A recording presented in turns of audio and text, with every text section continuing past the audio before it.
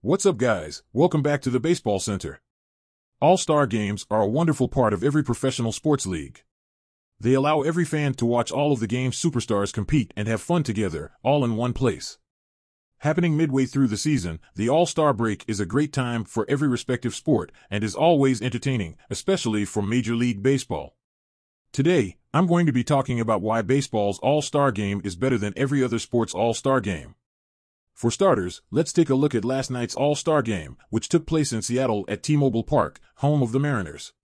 It was a wonderful game, where the National League took home the trophy, winning 3-2, and showcased tons of electric plays during the whole game. We saw 2 runners caught stealing, 2 home runs, and plenty of excellent outfield catches, 2 of which happened in the first inning. It was a very electric and successful game, and a great reminder to all baseball fans why we love the sport and the iconic Midsummer Classic. Now, let's talk about why the MLB All-Star Game is better than every other All-Star game. For starters, let's take a look at the most obvious choice, the NFL Pro Bowl. The Pro Bowl has been a mess for decades now, and it got so bad that viewers stopped watching it completely. This past season, the Pro Bowl was changed to a flag football game, just to try to get more fans to watch it. The inherent problem with the Pro Bowl is the problem facing the NFL. A fear of injuries.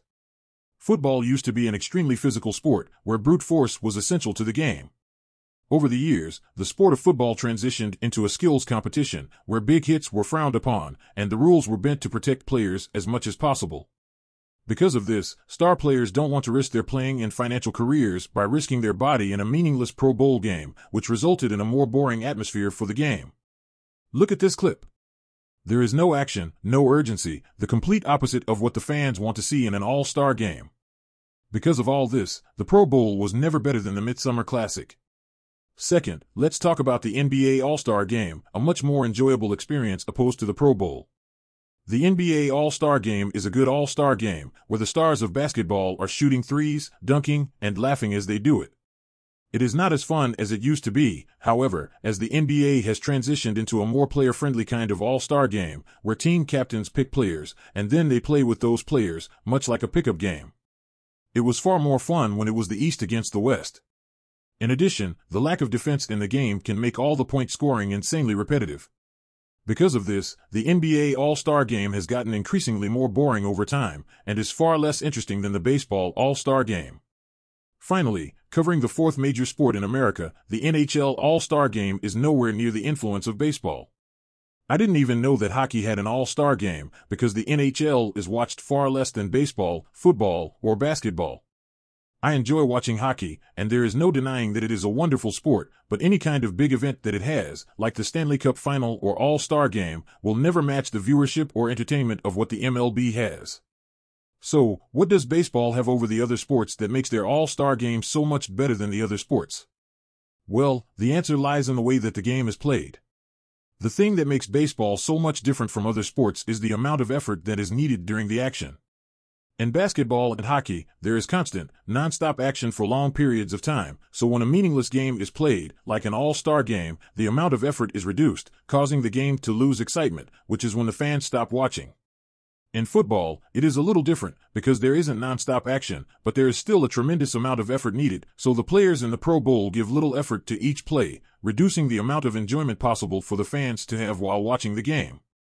The Pro Bowl being bad is an understatement, that's why they got rid of it and replaced it with dodgeball. The difference with baseball is that it is naturally a much slower pace of game. There isn't non-stop action, but short, little bursts of energy for each pitch. So, when the All-Star Game comes along, which is a meaningless game, players aren't as incentivized to give less effort to the game.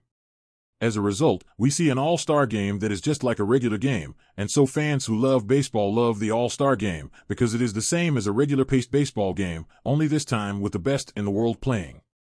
Many people have suggested ways to fix the All-Star Games of other sports, but what they need to realize is that the reason the MLB All-Star Game works so well is because of the game itself. The All-Star Game doesn't impede the pace, nor the enjoyment of an All-Star Game. That is why the MLB All-Star Game is so popular, and always will be better than every other All-Star Game. Thanks for watching. What were your thoughts on the 2023 All-Star Game? Let us know in the comments below. Also, if you have any suggestions for future videos, be sure to share your ideas in the comments as well. Until next time, have a wonderful day. Bye.